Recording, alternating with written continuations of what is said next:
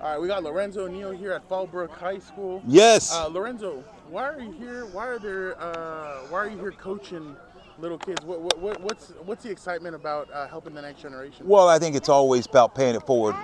Anytime a guy named Doug Burgess calls, when Doug calls me, I answer, right, Doug? When Doug calls, I answer. So I was trying to get Doug involved, but anyways, no, it's about when you have good friends and good opportunities to help people, and Doug has been known for 15, 20 years now.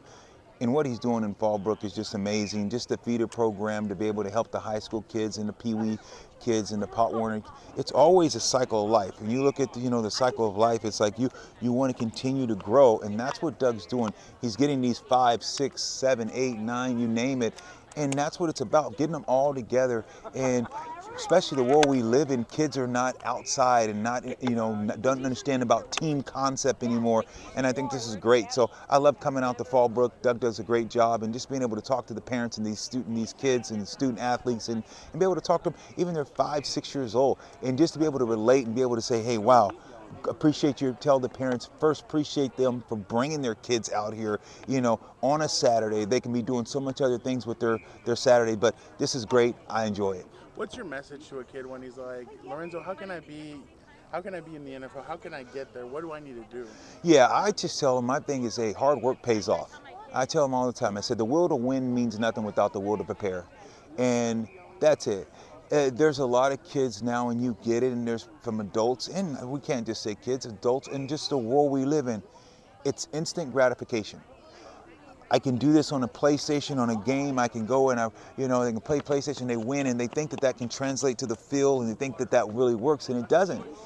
There's no substitute for hard work.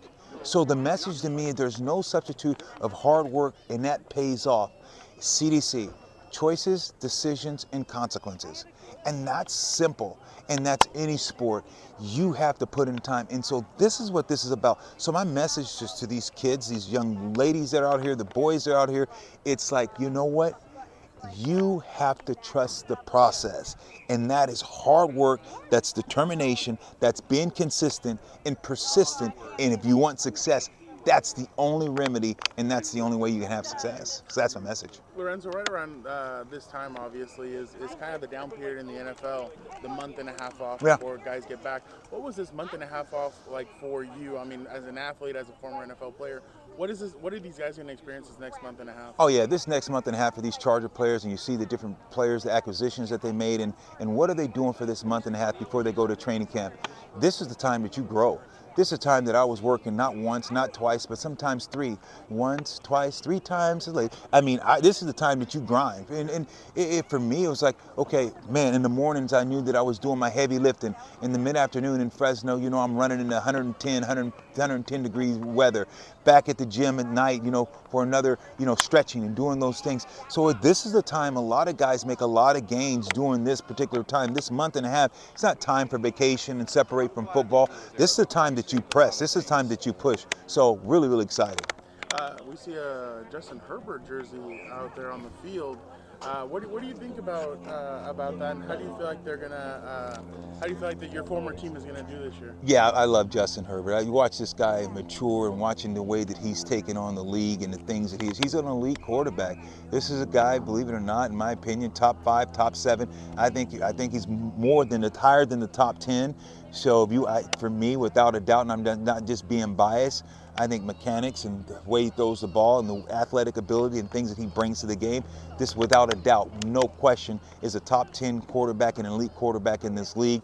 And the Chargers got a steal in Justin Herbert. And not just that, he's progressing into a leader, and he's going to be the face of this franchise for a long time. But the thing about it is he is in a league where there's a guy named Patrick Mahomes. There's of course, Russell Wilson had a bad year last year. It's going to be interesting to see now with Sean Payton in Denver. How do they, how does that turn into a better season than what they had? You look around the Raiders and what are they doing? Brought in Jimmy G. Is that an upgrade? People say, maybe it's a lateral move. So when you think about the AFC, West, it's going to be tough.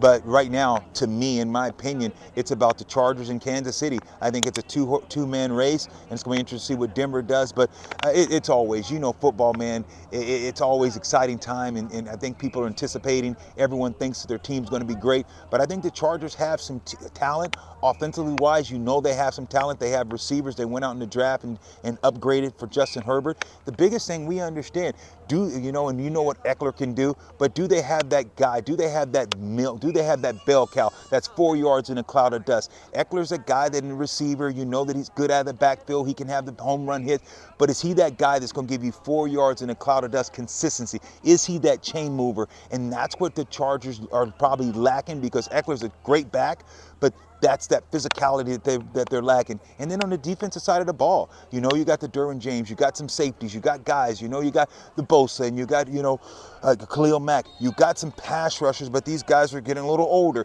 Who's going to come in and step in and play, you know, on those first and second down, for those guys can be fresh on third down. So you look at the Chargers and you always say, look, they have a chance, but there's still some question marks. Lorenzo, last question.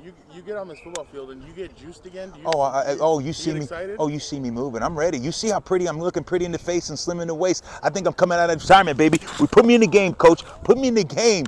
Put me in the game. But no, the juices always flow.